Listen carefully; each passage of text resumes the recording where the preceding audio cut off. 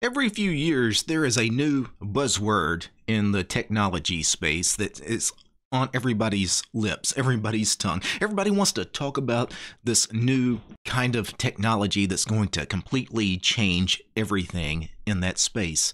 A few years ago, everybody wanted to talk about cloud. Everybody talked about cloud computing, cloud servers, enterprise cloud, cloud. Everybody had a cloud service or a cloud-based application.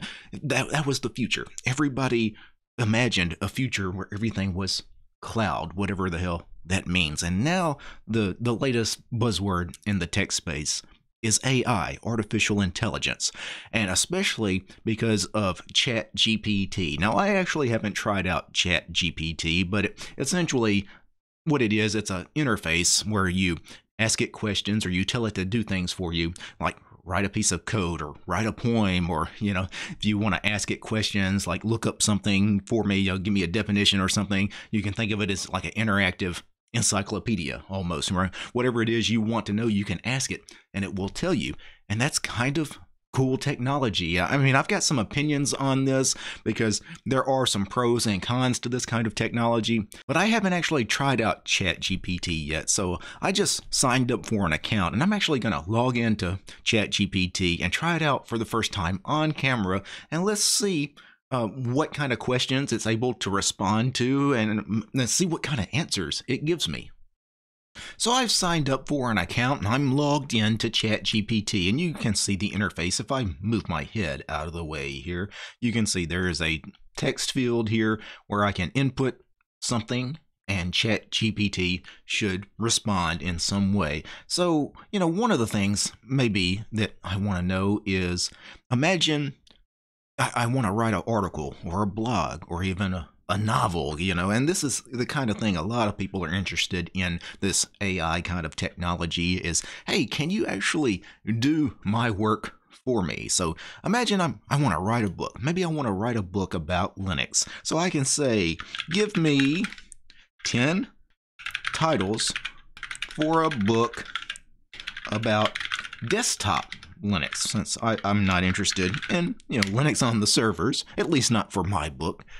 So let's see if it actually gives me 10 possible titles for a book I could write about desktop Linux. And you can see it's actually doing just that, mastering Linux on the desktop.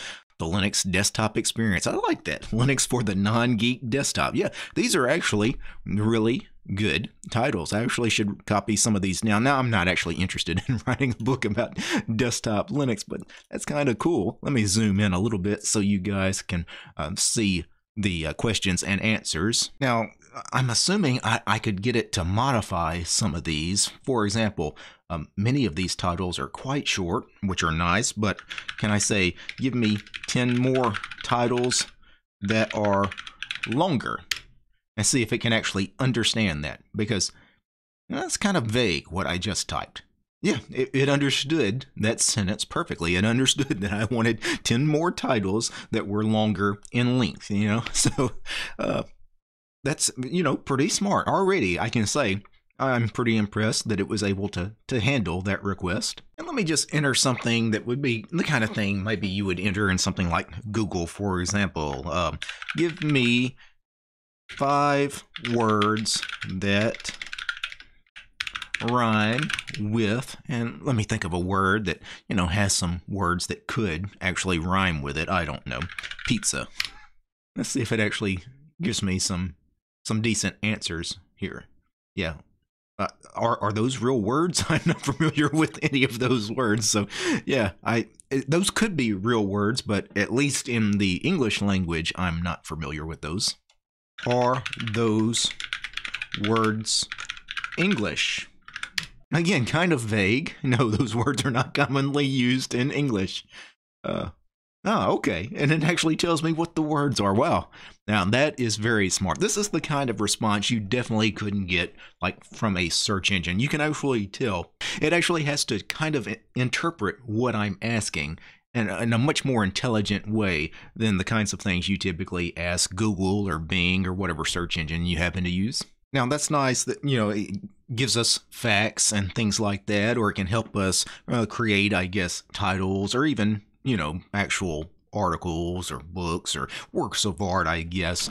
But let's ask it something that's more of an opinionated kind of question. For example, why is Linux better than Windows? And yes, I'm trying to trip it up. It's kind of a trick question, right?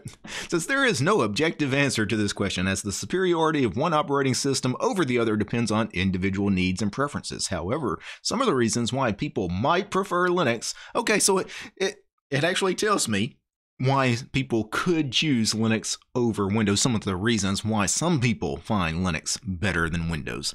So, very smart answer.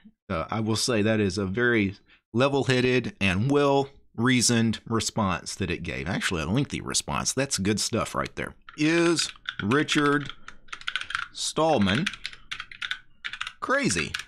Again, just a random question just to see if I can trip it up in any way. It says, as a language model, I do not have opinions or emotions, but I can tell you that Richard Stallman is a controversial figure. Whether someone views Stallman as crazy or not is a subjective matter. Very cool. Very cool. Let's see if it can actually do any programming. Can you give me an example of a for loop in Bash? Certainly. Okay. Well, I thought that might be a tricky question too, but it looks like it's going to actually come up with one. Yeah. Pretty standard for loop in Bash scripting. And it's going to actually, it's not just going to give us the code, it's going to actually give us a description of what the code does. Ah, that was very cool, because when I asked for an example, I really just thought it would give us the example code. I didn't actually expect it to give us all of this extra information as well. I think one last question I want to ask it, just to put this thing to the test, is AI dangerous to the human race? Let's see if it takes some kind of personal offense to that question. There is an ongoing debate and discussion about the potential dangers of AI and its impact on society. Well, you're not lying about that. Matter of fact, we're going to talk about that in just a second, but it looks like it's going to give me a lot of talking points I could use, because there are definitely concerns about ethical and moral implications of creating intelligent machines. Absolutely. So let's discuss this a little more. Well, now that I've tried out ChatGPT, I can say I'm actually pleasantly surprised with the responses I got from this thing, because I asked it, in some cases, purposely vague questions, or I tried to... Some of the questions were very leading, like I was trying to get certain responses, and it kind of figured that out, like, some of those subjective kind of questions, the AI was not going to fall for that. Also, the book titles and things like that, when I asked it for 10 book titles about desktop Linux, and it gave me 10 titles, and then I asked it to change the titles, make the titles longer, or I could have asked it anything, eliminate this word from the titles and give me 10 more titles. Like, you can really, fine tune some of these questions. You can keep modifying the questions.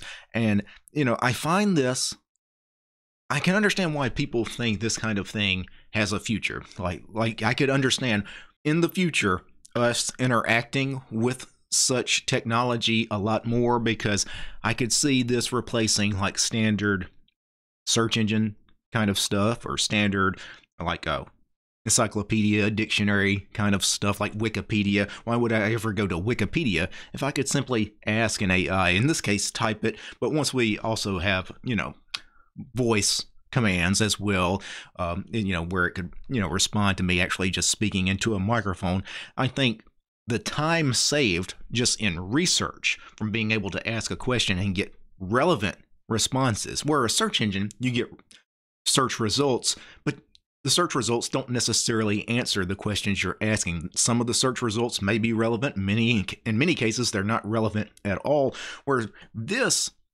again, I think it would save so much time on that kind of thing. Now, should people be using AI to do like blog writing, article writing, essay writing, for those of you in school, dissertation writing? Should AI write a novel for you? Should you have AI just spit out a novel and you be able to throw your name on that as the author, right? And I think, and I understand why people think that that's kind of lame, because most of us are used to having to put in real work to do those kinds of tasks. And now, because you can kind of cheat the system, right? I don't have to do it. I'll just have the AI, write my next blog post. Well, you can do that. Will it have the same soul?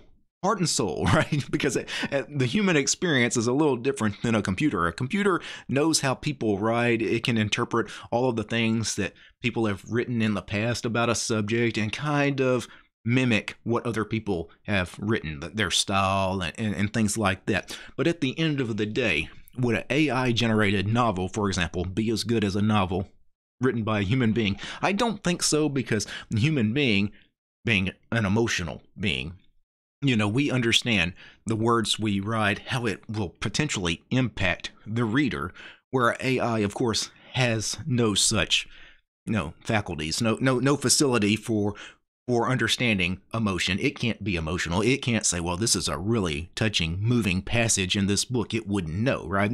It just knows all of the stuff that's been written throughout history, every book that's ever been written. So, you give it some parameters and it'll spit out a similar book. But will it actually?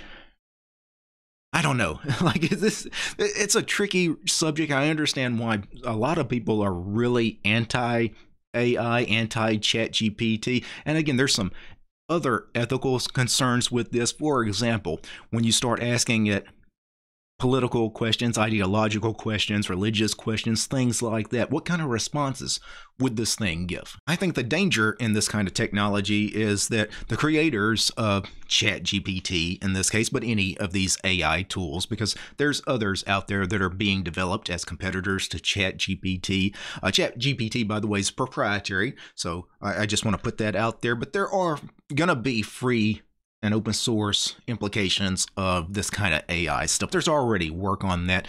And we're going to have a lot of these competing AI tools, hopefully some free and open source ones, probably in the very near future. But what happens when the creator of this particular AI tool that you happen to be using, the creator decides they want the AI to always steer you in a certain political direction? Right? Or they want to censor certain things. And this would be a very serious issue, especially in certain countries. Think about the way Google has to censor its search results in a country like China, right? Would AI also have to censor its responses for the Chinese population, or, based on geolocation? If you are asking ChatGPT a question in China, would it give a different response to the question than it would to somebody asking it in the United States? And for me, I think ultimately these kinds of AI tools, they need to be able to be adapted by the user, right? I want my AI tool to understand who I am, my particular ideology, worldview. I want them, for example, if I ask the AI questions about free software versus proprietary software, it needs to know what kind of views I already have on the subject to give me appropriate answers, right? Because somebody like me, a free software zealot, asking questions about free software versus proprietary software, I'm going to want the AI to actually give me different kinds of answers than someone that was very heavily invested in the closed source proprietary world. Steve Ballmer, right, ex-CEO of Microsoft, if he's asking his AI questions about free software, proprietary software, he's probably going to want very different responses from his AI than what DT wants from my AI. Really, the biggest concerns with this are really censorship, which we've already talked about. Certainly certain nations are not going to like this particular kind of technology because they don't want free information to be freely available to everyone in the world, right? That's a very harmful and negative thing to certain kinds of governments and political systems. But also, even in, I guess, what we would consider the free world, censorship is a big deal. Because what if I ask the AI questions about really sensitive topics, such as certain, hate groups, or incest, rape, molestation, right? What if I talked about child slavery and, topics that are very dark and, the dark recesses of humanity? Would the AI or would the person that created the AI want to censor certain kinds of information about those topics? Or, it's a tricky thing, right? It's like, am I actually going to be able to ask the AI anything and get a response about anything? Or should the AI actually hold back a little bit? Like if I ask the AI how to build me a nuclear weapon, would it actually give me schematics, right? Well, I think if the information is freely out there, the information it's giving is freely out there on the web anyway, in books and on Wikipedia and things like that, it should just give me the information I asked for. But there are going to be some people, I know this because this is just the way the world works, there's going to be a certain segment of the population that will want AI to be very limited in the kinds of things that it will actually tell people. And ultimately, these tricky situations, they're just going to have to play out. We're just going to eventually have to see how all of this plays out, because as more and more millions of people play with tools like ChatGPT, and I can envision a world in a few years where these kinds of tools are like commonplace. Everything you do on your computer and your phone involves interacting with some kind of AI.